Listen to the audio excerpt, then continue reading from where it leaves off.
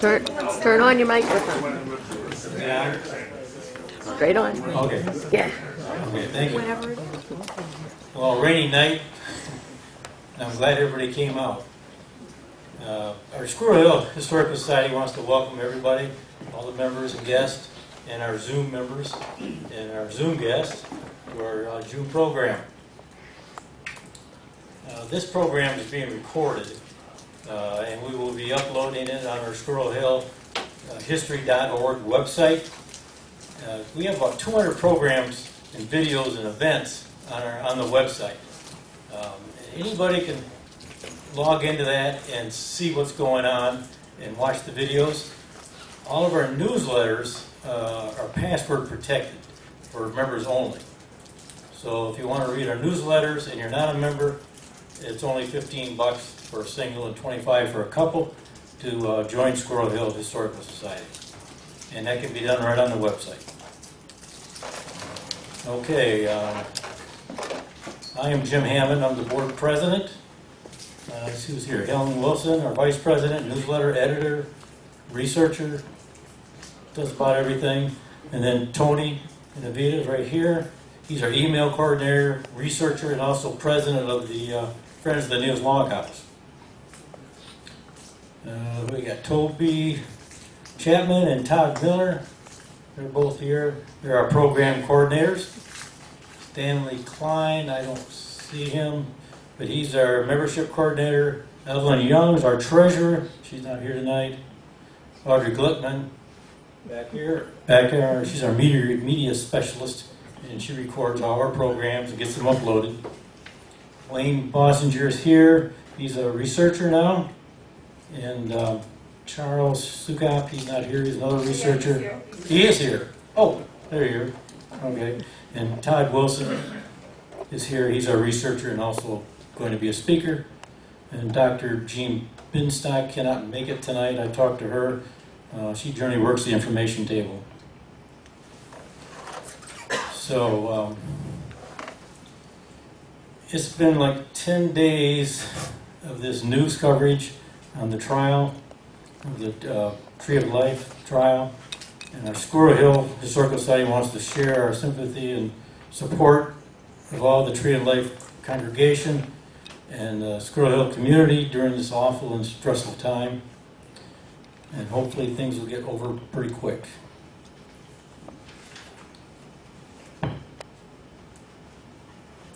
All right, some other news coming up. Or we had our, at Beth Shalom, a lot of people went to the stained glass program. That was just magnificent. There were about 50 people there. And Barb Onik is an authority on the windows, and she hopefully will write a book. Everybody was talking to her about it. She has like 25 years researching all these windows. And all that knowledge, it has to be put down in writing. So everybody knows her, work on her to get the book written, or at least get it started. And Audrey did record the program, and it will be uploaded to our site.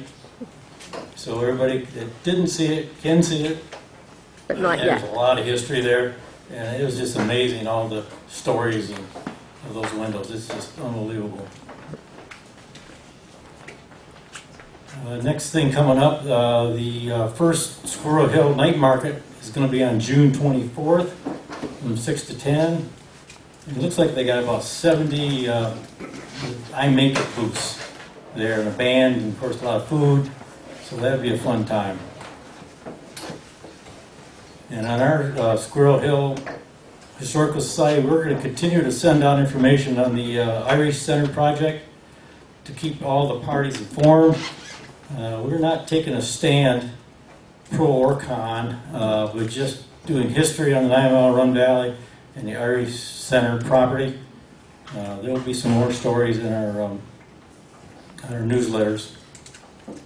And I think Helen's going to write a few of those, right? Yeah. Okay. Now we're going to have, Tony's going to give an update on the Friends of the Neil Log House. And he finishes that. Helen is going to introduce our speaker, who she knows pretty well. And she may have some other thoughts also.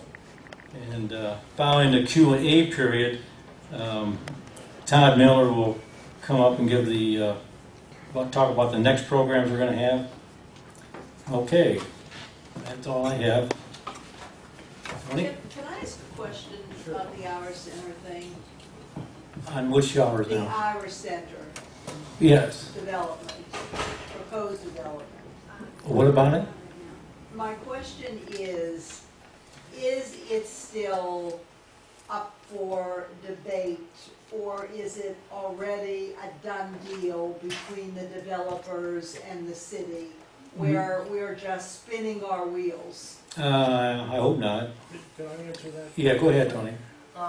It depends entirely on whether they get the variance to the park designation that the land is presently under.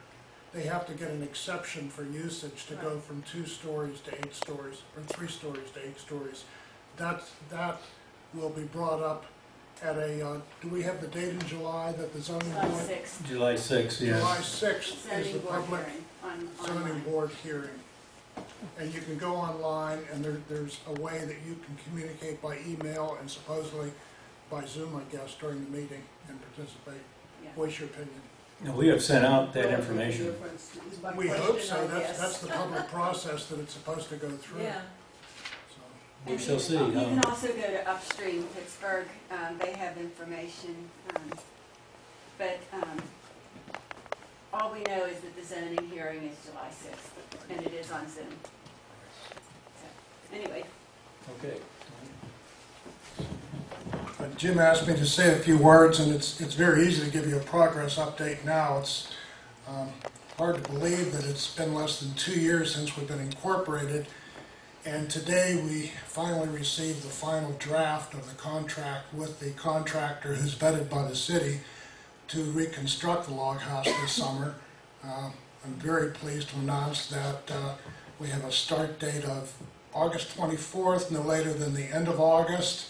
We're going to have a celebration of a log hewing on August 5th, and you're all going to get a lot more information on that.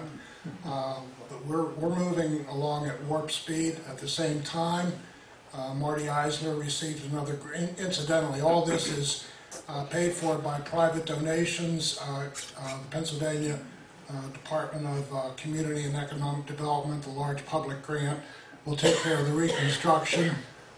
Marty just received another grant that will take care of the educational programming, the employment of interns. We have a graduate history intern from CMU and an interactive media intern from Chatham University coming on board this fall to work with us on programming. Programming is what it's all about, opening the log house to the public, having a variety of educational programs, and we're going to begin laying a sound foundation for that at the same time that the roof's being replaced, the floor, 8 logs. So come and see the one being hewed on August 5th. Okay. Helen, you want to be next?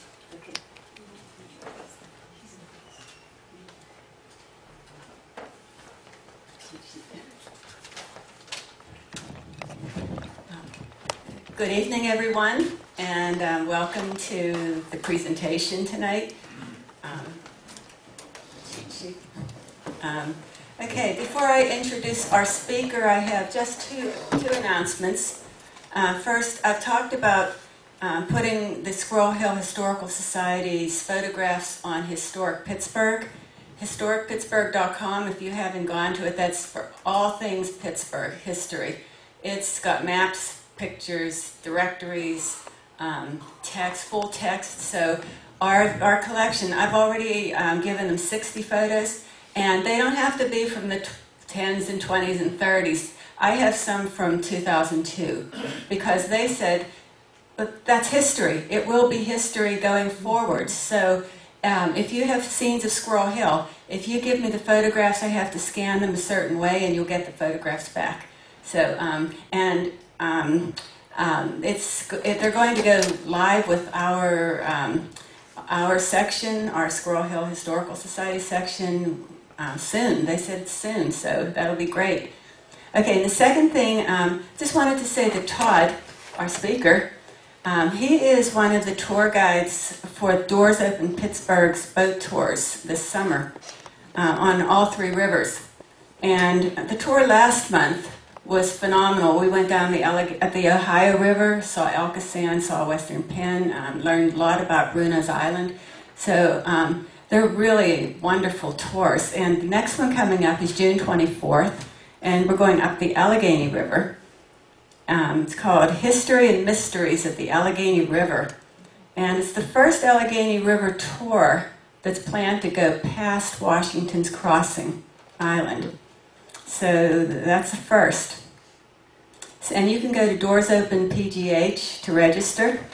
And I do have flyers on the back information table if you want to know more about the tours. Okay, so that brings me to introducing our speaker. Todd Wilson is a Squirrel Hill Historical Society board member and is an award-winning professional engineer in Pittsburgh. He's been photographing and writing about bridges his whole life. I know that because he's my son, and I can tell you he's been interested in bridges since kindergarten. Since then, he's photographed bridges in all 50 states and over 30 countries. Todd graduated from Carnegie Mellon University with a double major in civil engineering and public policy, and he received an MBA from Point Park University. He now works as a traffic engineer at a local civil engineering company. He serves as a trustee of Pittsburgh History and Landmarks Foundation's Landmarks Development Corporation, and is active in other Pittsburgh civic organizations. He co-wrote Pittsburgh's Bridges, which was published by Arcadia, and Engineering Pittsburgh, published by the History Press. So here he is to talk about the history of something much closer, the Fern Hollow bridges.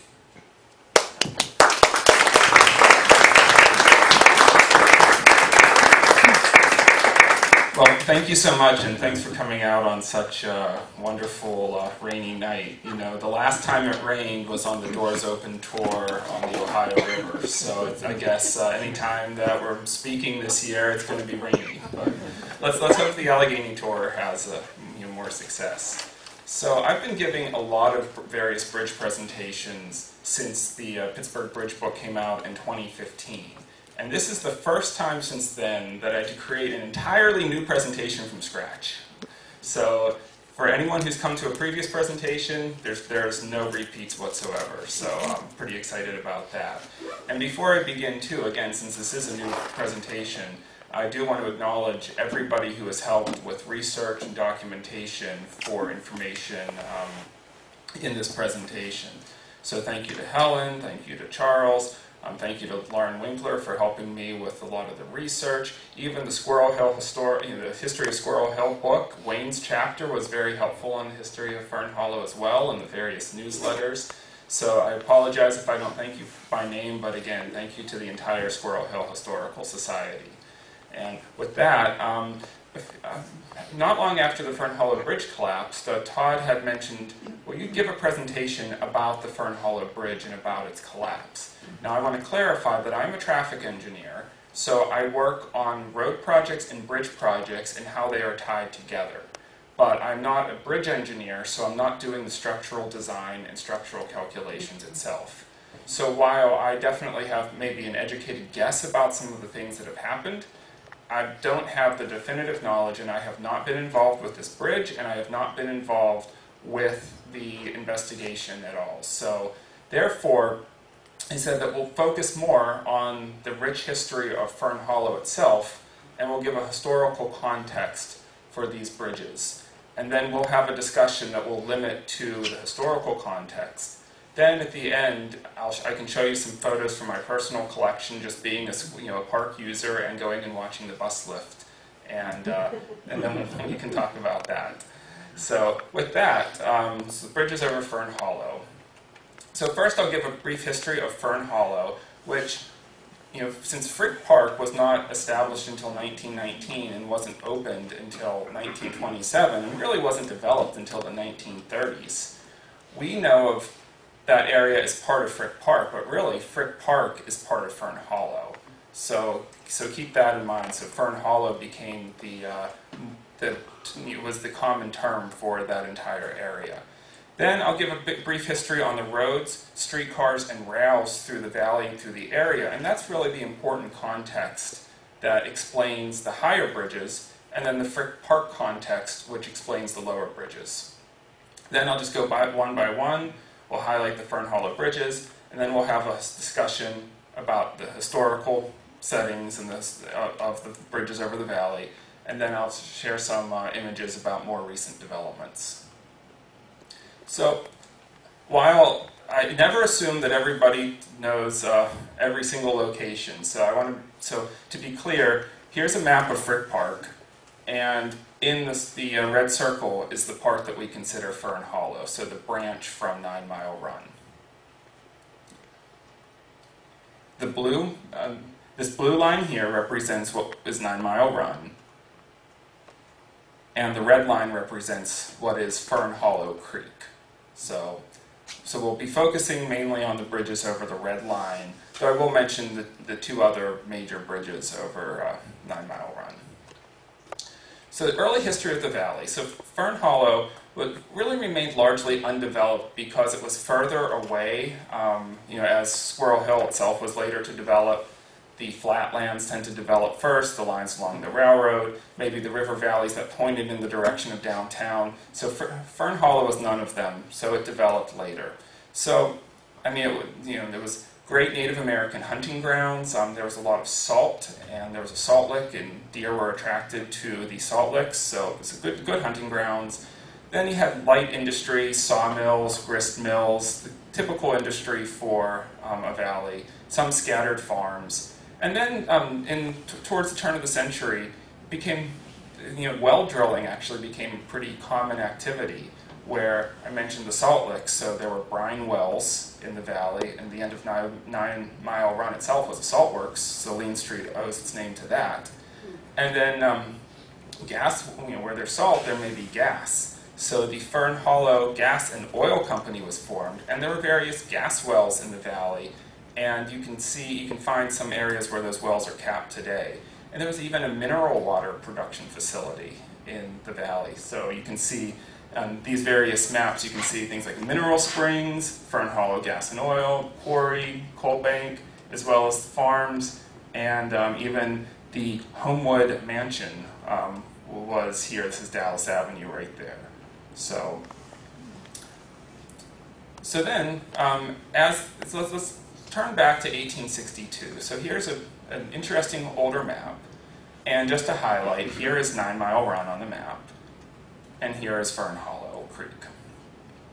Some of the earlier roads that went through the general area, you had Braddock Avenue, which kind of paralleled the valley on the hilltop. So more development was along the ridge lines and the flatlands than deeper into the valley.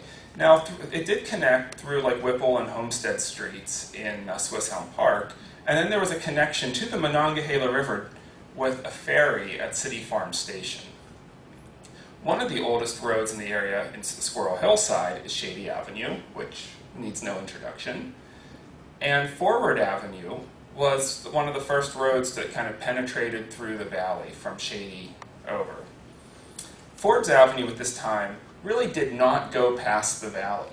So Forbes was a little bit of a later road, with Penn Avenue and Wilkinsburg really being the main east-west road through the area.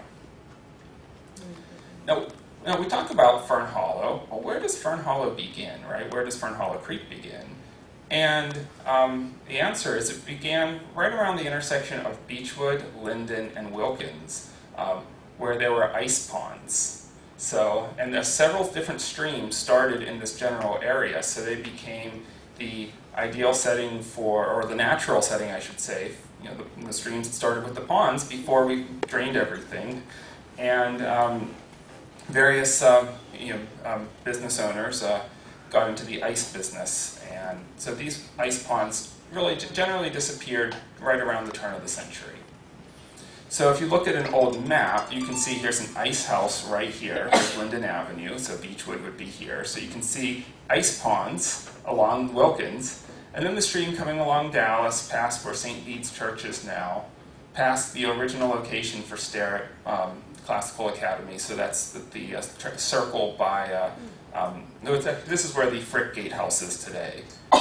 And again, there are the ice houses, or the ice ponds, and there's the old location of Sterrett. And if we look today, you can see this whole part of the valley is pretty much gone. It's all been drained, it's all been developed. And just as context, it's overlaying the old maps with the modern street grid. You can kind of see the transition. You can really see how along the Wilkins Avenue Valley, the start of the Fern Hollow, the start of Fern Hollow, where those ponds were, and just how the stream fits together. And you'll see this in other maps, but this is the current location of Sterrett, and that's the gatehouse. Now, like I mentioned, that Fern Hollow was slow to develop due to the lack of transportation. So development in this area really didn't start happening until the electric streetcar was invented in the late 1880s. So then in the early 1890s is when this area started to be developed for streetcars, like the first Squirrel Hill streetcar was in the early 1890s. So it wasn't until 1900 that an ordinance was passed for the Wilkinsburg and East Pittsburgh Street Railway Company to get the charter to bridge Fern Hollow. So it included realigning Forbes Avenue, building the bridge across Fern Hollow, and the initial route went along Braddock Avenue to the Rankin Bridge, to Kennywood, which was open at the time, because Kennywood opened it was built in 1898 and opened in 1899. And the second route went straight at the end of the bridge to Wilkinsburg, and then it could connect to the East Pittsburgh line. So what's interesting about, so here's an older map, and this is the old alignment of Forbes Avenue going into Fern Hollow. And as time went on, and the streetcar was developed, now you can see Forbes Street. And look, the old alignment of Forbes is Beechwood Boulevard. If you wonder why the streets are so close together. So we'll zoom in. So here's the old alignment of Forbes. So here's the intersection of Forbes and Dallas. And today, you can see how Forbes, that Beechwood is that old alignment of Forbes, when Forbes was realigned for the streetcar. So if you ever wonder, why are these two roads so close together? Just like with most things in Pittsburgh, when you peel back the layers of history, you can find the answer. Now, interestingly, on the other side of the valley, Forbes originally went through the valley and came back up. And there's no evidence that the part through the valley was ever paved. It probably wasn't even a bridge over Fern Hollow Creek. But when Forbes was realigned, which you can see here, they built the bridge, and you can see this is Forbes. So the part with the Fern Hollow Bridge is actually Forbes Street Extension, where this road right here still is the old alignment of Forbes Avenue. If anybody knows what that street is, today it is known as Rosemary Road. And Helen used to live on Rosemary Road at one point before she moved to Squirrel Hill. And was one of the first people to walk on the old Fern Hollow Bridge before it was completed.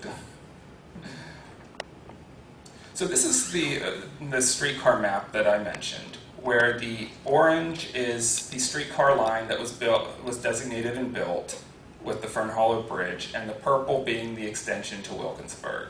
So you can see how this fits in with the regional context, with the gray being just a few of the main streetcar lines that had existed in the era. So, from a Squirrel Hill context, it's interesting to think that really the original streetcars turned from Forbes to Murray. In fact, the original alignment was on Northumberland to Murray, and then when it was realigned, it was Forbes to Murray, and then Forbes became the logical extension. So just a few notes about how important streetcars were to developing this area. That some of the finest property in Squirrel Hill lies beyond Murray Avenue. So to reach it, this new line has been planned. That this new line will reduce the present streetcar time to Wilkinsburg by 10 minutes, and bring the outlying districts of Squirrel Hill within 30 minutes ride to downtown. One of the interesting things, and one of the really important things, is that this new route got rid of grade crossings, so therefore the streetcars could move without having to cross railroad tracks. And here's an interesting note. With the opening of the two new lines, a new pleasure resort will make its appearance in Wilkinsburg, and a casino of extensive and attractive proportions will be built. The new building will be located somewhere at the lower end of Fern Hollow. So, unfortunately, that casino was never built, but it's interesting to think about the imaginations that developers had even back then for Fern Hollow as soon as the streetcars were installed. Another idea for Fern Hollow was for it to be a railroad route, a heavy rail route. So in 1903, the B&O Railroad announced the plans to build their new route through Fern Hollow to connect to the Brilliant branch of the Pennsylvania Railroad, which was just built. So the Pennsylvania Railroad lines are in gray. The Brilliant branch that was just built is in magenta here. And that line was kind of the eastern bypass for downtown Pittsburgh, so Pennsylvania Railroad trains could use it to go along the Allegheny River. The B&O Railroad and their Connellsville Railroad partner owned the line along the Monongahela River, as well as the Pittsburgh Junction Railroad. So when you look on a map, it seems very obvious why the B&O would be interested in connecting right to the Brilliant branch. But there's a long history of the competition and not cooperation between the lines, plus Homewood Cemetery in the valley, plus the Henry Frick owning a nice portion of the valley. So there were a lot of complications, so this line was never built. So instead what happened was Frick Park. So in 1908, Helen Clay Frick, that's not her, that's a different Helen, right? Helen Clay Frick, at her debut, supposedly asked her father if someday the family estate could be the undeveloped woodlands, so kids growing up here could have the same experience enjoying the woods as she did.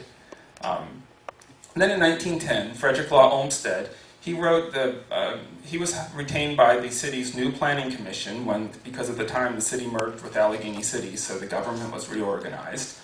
And he recommended, among other things, that the 9-mile run valley would be developed into a park.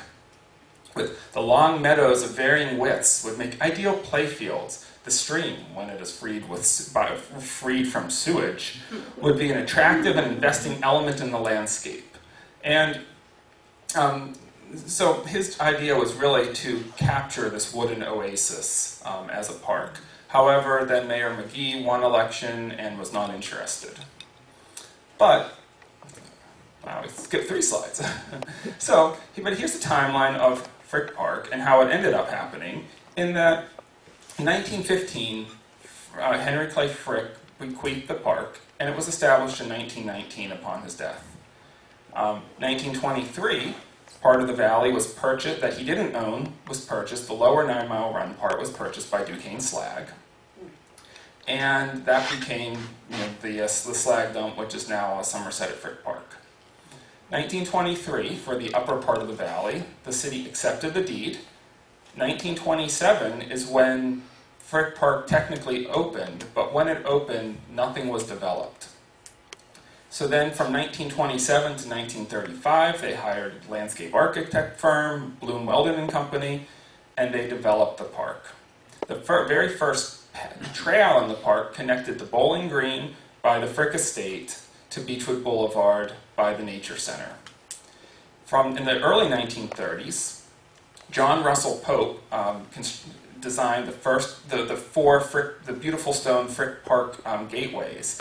Also about this time, through the Great Depression recovery, the Works Progress Administration started funding the improvements to the park, which is why so much of the character of the park has the stone character similar to Shenley, similar to other Works Progress Administration projects at the time. And that funding lasted until 1942. And then a new landscape architecture firm, Innocenti and Webble, worked with the park and master planned the park from 1935 to 1957. So most of the park bridges were built all within this period. Also want to note that the Blue Slide Playground area, that was the Pittsburgh Country Club, that wasn't purchased until 1936. If you look at a map, you can still see the remnants of the greens and the golf course that was there. And it wasn't until 1942 that most of the trail system of the park was completed. And it wasn't until 1996 that finally, after Duquesne Slag left, the lower part of the park, the lower part of 9 Mile Run was incorporated into the park. So really, most of Frick Park is synonymous with Fern Hollow. And one of the things that, when growing up, I used to go to Frick Park every day. And one of the things that I think we all love about Frick Park is just how you forget that you're in the city. It's not like Shenley Park where you have to cross a road, or Highland Park where you drive through the park. So a few really interesting lines coming up through the research is that the primary attraction of the park really is the landscape itself, a carefully cultivated wilderness with vehicular access and active recreational facilities kept to its perimeter. So think about it with Frick Park. You have the opportunity to go to a playground, go to a tennis court that's conveniently near the road, but then you can go further into the park and forget that you're in the city entirely. So Supervisor Harvey Crass in 1929 said, "We want to keep the park just as natural and wild as we possibly can." And the National Register nomination form noted, this was interesting, in 1949, the city wanted to utilize 20 acres because they were convenient and available for the Civic Light Opera in the Riverview area, which would be the area past the Blue Slide Playground. But the landscape architecture firm of the park opposed it, because developing part of the park like that would be contrary to the spirit and the intent of the original bequest of Frick Park. So with that, that's kind of how these, kind of the story of why the road bridges and why the park bridges were built and what they look like. So you can categorize the bridges into the high-level roadway bridges above the park, the small trail culverts within the park, with the stone ones being developed through Works Progress Administration funding, and the bridges on the roadways that border the park, which are smaller. And Commercial Street, because that was the historic boundary of the park, that also counts as a park border. So from north to south, this map of all of the red dots are all of the bridges that I'll cover within the park. First one is the Homewood Avenue Bridge by Sterrett and by the Frick Park Gatehouse. Are you familiar with this bridge? Because if you look in the map, it says right here, Stone Bridge. And this is Sterrett, this is the current location of Sterrett. In fact, this is the location, and then here's where the Sterrett field is behind it. This is Homewood Cemetery over here. So what stone bridge is there? If you look at the map today, you can see a road, but no bridge. This is the view today, where you can see a fence, and here's the entrance to Homewood Cemetery, and here's a park trail along the fence. Underneath there, supposedly, is a bridge. So what happened to the bridge?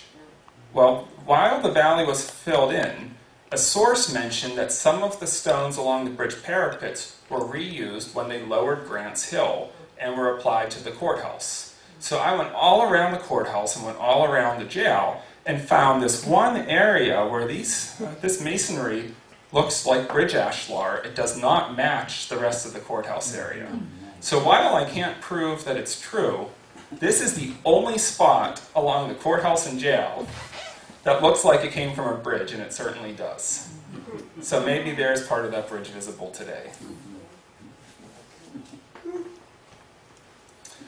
Next into the park, there's a small culvert along the Homewood Trail, and this would be probably the only original.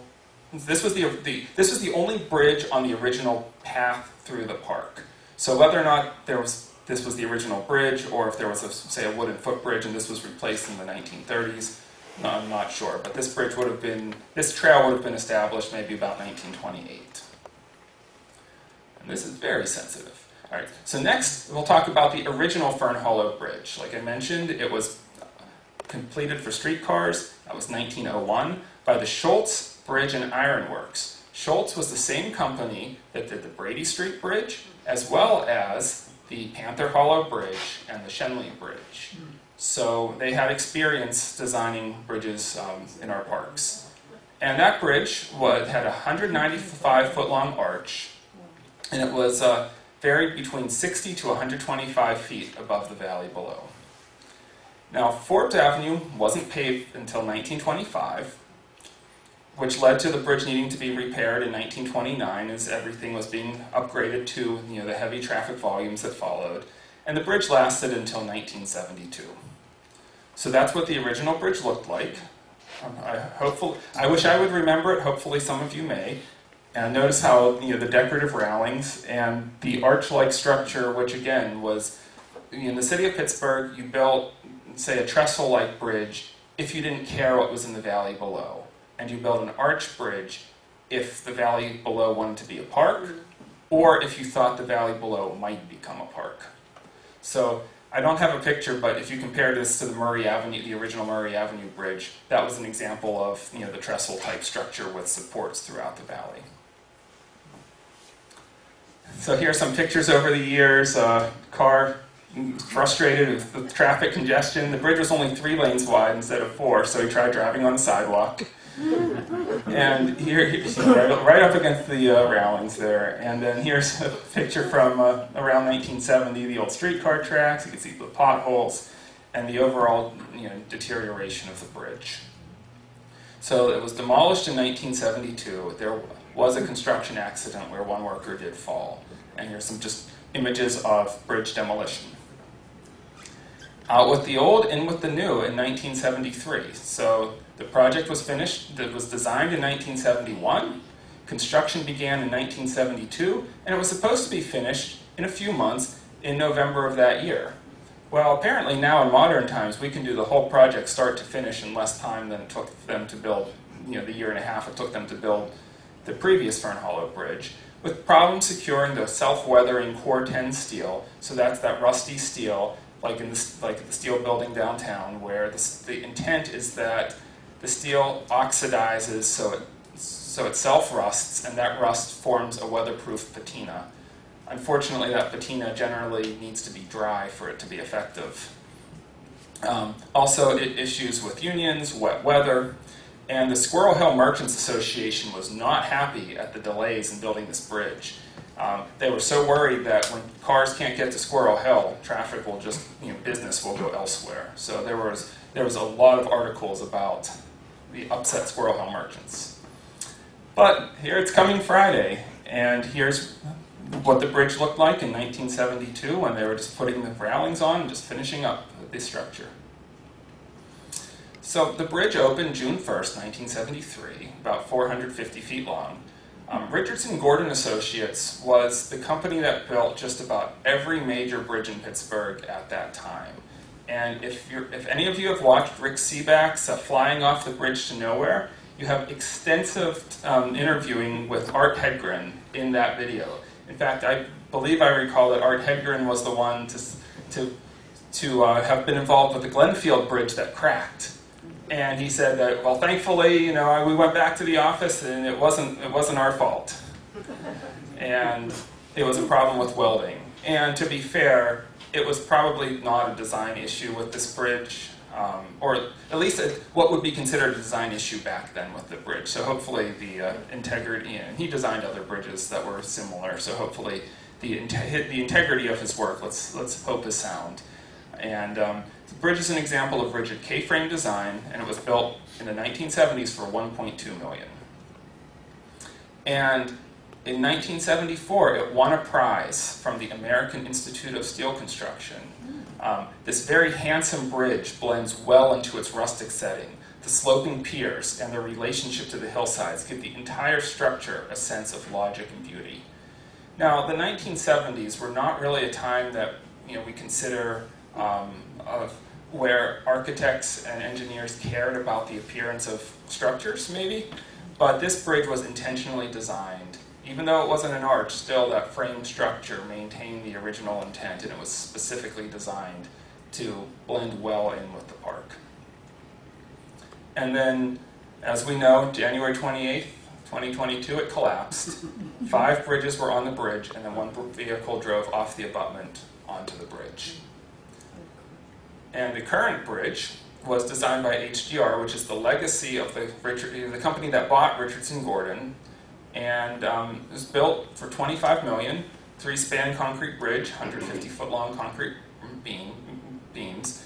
And what's most noted is just how quickly the bridge was built. I mean, it was reopened in less than a year. This type of project should take 5 years plus. This construction began on May 9th, and by December 21st, some of you, I know I did, drove across it, and it's now currently closed for them to put the finishing touches on it. So going through the valley, next we have an original stone culvert to a shelter. Now bridges like this would have a concrete arch ring, and the stonework was just facing the bridge to make it look like a stone arch. So you can see how the concrete arch ring is exposed. In fact, here's an example of what that concrete arch ring looks like, where this picture is, 10 or 15 years old, and this was when they replaced the Biddle Trail Bridge. Once they removed the stone, they initially had set aside the arch ring. And today, this is what the Biddle Trail Bridge looks like. Then a spur trail was added to the Biddle Trail, another wooden bridge built at the same time, so this would have been 10 to 20 years ago. Perhaps the nicest pathway bridge is the Falls Ravine Trail Bridge, a similar design, but 2 arches. Unfortunately, I just went this weekend and noticed some deterioration. Again, it's not structural because it's not the concrete arch ring itself, but still hope that something like this is addressed sooner rather than later. Then you have a wooden spur trail to the parking lot on Falls Ravine Trail. Here's what the entrance looks like to the one parking lot that penetrates the valley from the Hutchison, the historical name, the Hutchison entrance. So it is a precast concrete arch culvert. And then next, Fern Hollow Creek goes into the sewer that was authorized in 1931. It cost $132,000, where the flow of the stream was combined with the sewer overflow. And so combining this does result in the smell and in bad weather, in wet weather. But you can see it was about 8 feet high, the height of the workers, and this is what the outlet looks today. However, there still is an overflow channel of Fern Hollow Creek. So this is the overflow culvert along the Fire Lane Trail, and along the 9 Mile Run Trail, this is the wooden bridge over the overflow. And next, I'm just going to mention the bridges over 9 Mile Run at Commercial Street because of their significance. So in 1907, so this would be the oldest bridge over the 9 Mile Run Fern Hollow area. They constructed this arched culvert on. You can see them building Commercial Avenue going up to Swiss Elm Park. And in 1937, so when they built that culvert and they built that alignment, it pretty much ended around where the Irish Center is today. So that's the historic intersection with Forward Avenue. Today it's just one road, but back then it was an intersection. That part going up the hill on Forward Avenue was not built until the 1930s, when it was Great Depression era WPA funding. However, they had so many delays and problems, as well as, since they heard that the Parkway East was being planned, how would that impact the road? So they actually stopped work, which led to some washouts and led to some rework. So it wasn't until 1941 that they ended up finishing. So for several years, this was known as the Lost Road of Squirrel Hill. And if you're a Squirrel Hill Historical Society member and get the newsletter, there's a great article about it. But anyway, so that's the culvert, and that's what one of the washouts at that time looked like. And last bridge I'll talk about is the beautiful Parkway East Commercial Avenue Viaduct. Here's an old drawing of what the bridge would look like in the 30s. Here's Commercial Street. Here's the Parkway, and look at the interchange ramps. So you'd have an interchange there, and the road was supposed to, instead of cutting straight through the hill like it does today, it would have been shifted closer into the 9 Mile Run Valley. And the park planning, the landscape architecture firm worked with the engineers to reroute the road and make sure that the parkway would be as minimally impactful of the park as possible. The design team on the new bridge was George S. Richardson, who built everything from the Fort Pitt Bridge to all the way up to the Swickley Bridge, Glenwood Bridge. He was the main, the most significant bridge engineer of the 20th century in Pittsburgh. Hoffman and Crumpton were the consulting architects, and they were the legacy company that took over from Benno Jansen, who built a lot of buildings in the Oakland Civic Center, as well as the Washington Crossings Bridge. This construction occurred from 1948 to 1951 with 370-foot arches. Now consider, the new Fern Hollow bridge spans are 150 feet, and these arches are 170 feet. So think about what could be done back then where you needed an arch versus today where you can put up a simple beam. And interestingly, air-cooled slag was used as an aggregate. So building this bridge right by the slag dumps was a great opportunity for using that slag. And a lot of the concrete in Pittsburgh, even the greater Pittsburgh airport, built at the same time as the bridge, used slag in the concrete. Now today the bridge is eligible for the National Register of Historic Places because it contributes to the historic Penn Lincoln Parkway East, a historic example of post-World War II urban planning, and it's individually eligible for its technical significance and aesthetic design. And let me get into the aesthetic design a little bit more. So here's what the rendering of what the bridge was supposed to look like, with George S. Richardson's name and Hoffman and Crumpton. Now, one of the buildings that Hoffman and Crumpton built locally was not Shadyside Presbyterian, but the chapel for Shadyside Presbyterian. So these are some interior images of that chapel, which opened in 1952, so just right around the same time.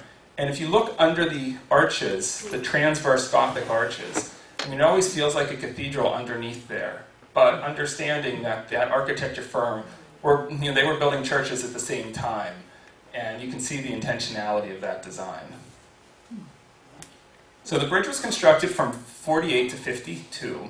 And the way they did it was, if you see this arch centering, so these triangular shapes under the arch, that build these metal triangular shapes and build the arch on top. Once you poured all the concrete up above, then you could slide the centering from one arch to the next. So you can see here's the next line of arches that are about to start. So this metal centering would be slid over, and you continue sliding it until you built the completed bridge. And once the bridge opened, it was promoted heavily. Beautiful, beautiful, isn't it? Reinforced concrete made it possible. And reinforced concrete is concrete. Concrete is a material that works, it's basically rock glued together. So it works very well when you're compressing it, but if you start pulling it apart, it doesn't hold its strength, and that's why you reinforce it with rebar, with steel. So that's what they mean by reinforced concrete, means it just has rebar in it. And then here's the Duquesne Slag Products advertising the bridge. Coating the concrete so it lasts longer, because Duroplastic advertised with the bridge. And it's noticeable how much less that bridge has spalled than other concrete bridges built at the same time. And originally there was this see how there's this like cable car on a track that went under the bridge for maintenance. And that lasted until 1980 when they rehabilitated the bridge. But it was interesting that they even had this cable car system. I don't know if anybody has any stories about investigating it, but I'm sure that would be fun. So with that, it's the history of the Bridges Over Fern Hollow. I'm happy to entertain any questions about the history, and then we can get on to the more modern topics. But any questions about the history of the valley? Yes? It's something simple, the name Fern Hollow, which I have to say I had never heard of before the bridge fell, and anyone I've asked has never heard the name Fern Hollow. Does it go way back to... Yes, so the name Fern Hollow goes back to at least the 1800s. In fact, it was known as Fern Hollow before it was known as Frick Park. I did not find any record of why it specifically was called Fern Hollow. I mean, we can imagine that it was a wooded hollow that probably had ferns. I mean, it makes sense, but yes, but it is actually an older name than Frick Park. Is Fern Hollow in Point Breeze? So that's a great question. So it depends on, there are various city neighborhood lines, right? So part of it is, so the part of Fern Hollow that is in Point Breeze is mainly the part that was redeveloped and filled in. So like Wilkins is the line to Point Breeze, Wilkins to, so part of it is, but mainly Fern Hollow is the border between Squirrel Hill and Regent Square. So it's not Point Breeze. Well, the Sarah edge. Right. The bowling green. Right. So yeah, the Bowling Green end. So the Bowling Green end. So the very top of the valley before the very top of the valley, the start of Frick Park, would be Point Breeze, and then it becomes Squirrel Hill and Regent Square. So where the bridge is now, is that Point Breeze? So where the bridge is the border of Squirrel Hill and Regent Square. Not Point Breeze. Yeah. I was told it was Point Well, Breeze. it would be Park Place too, right? Right. Mm-hmm. That whole Regent Square thing is just like, Yeah. we say Yeah. Regent Square, but it's like Swissvale, Edgewood, Park Place, Right. It's all Squirrel Hill. and as well as the city neighborhoods and sub-neighborhoods and Names like Park Place, Regent Square, those are vague general terms. There's no specific legal definition of where one ends and another. yeah. Eventually, the city went and defined neighborhood boundaries, but you raise a really good point that back then the neighborhood boundaries were not defined the way they are now. Do those earlier bridges have streetcar tracks in addition to accommodating automobile traffic? Yes, so some of the older bridges did. So in the case of Fern Hollow, the streetcar tracks were on the original Fern Hollow Bridge. They were not on the replacement. Most of the streetcar lines in the East End were converted to bus service in the 1950s and 1960s. In general, in Pittsburgh, when they built the interstate, streetcar ridership went down and it was converted with bus service. They never built an interstate in the South Hills, so we still have some streetcar service there, but otherwise it's generally all bus service. This is off topic, but while I'm thinking of it, streetcars have rails. Correct. How do they get those across the railroad track? So that's an excellent question about how you would get streetcars across railroad tracks. And initially they didn't, right? So initially there was a big conflict, and like say for example the original line across the Homestead High Level Bridge went to Homestead, and passengers would have to get out and walk across the tracks for the route along 8th Avenue. Eventually, you can configure like a diamond or a perpendicular crossing, but the negotiations for that, it did happen, but it was relatively rare, so it was pretty much encouraged to have grade separations, meaning put streetcars over rails. So did it happen? Yes, but as infrequently as the railroads would allow. So I'm just curious, like when that portion of the Fern Hollow where the bridge is now, the new bridge, was Frick property essentially. That's correct. And you would have had the cemetery had been established.